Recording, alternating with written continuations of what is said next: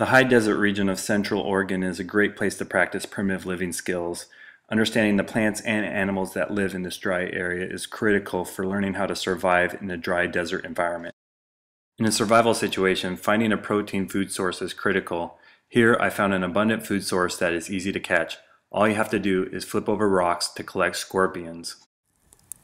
So we have the scorpion here that we caught, and we got a fire going, so we're ready to cook it, to eat it. And there's a few things I like to do before I'm handling the scorpions.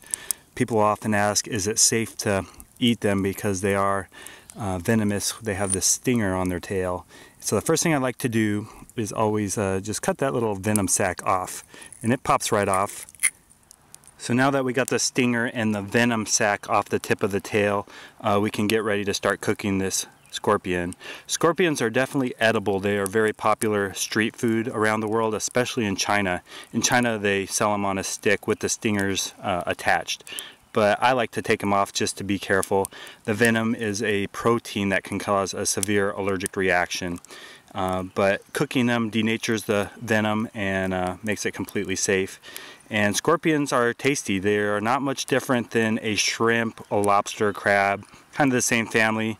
So they're easy food to catch in the desert, and they're good. So what I'm going to do is cook it on a hot coal on the end of this stick.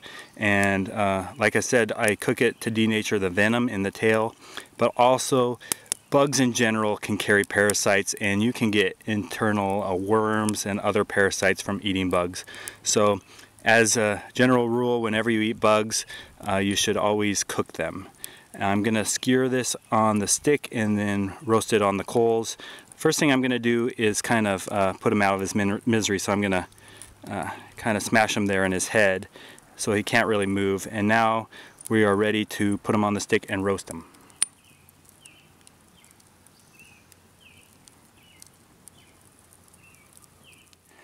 Cooking scorpions is the exact same process as roasting a marshmallow on a fire. So if you know how to make a s'more, you know how to cook a scorpion.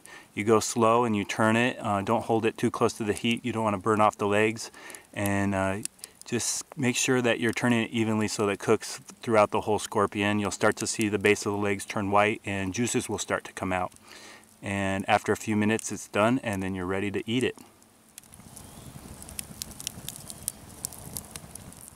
So here's our scorpion now that it's all roasted. It got a little dark on the legs, but I wanted to make sure to heat it up enough to kill any parasites.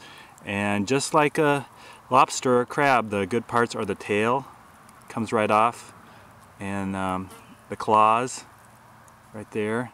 These claws are full of meat and they're very good. You don't have to worry about the exoskeleton, you can just eat it. And then you got the body here. So I'm just going to slide this off the stick. And now let's give it a taste. So here's our scorpion ready to eat. I'm going to start with the claws. You know, they're good. Now the tail. Kind of crunchy like popcorn. And here's the scorpion body.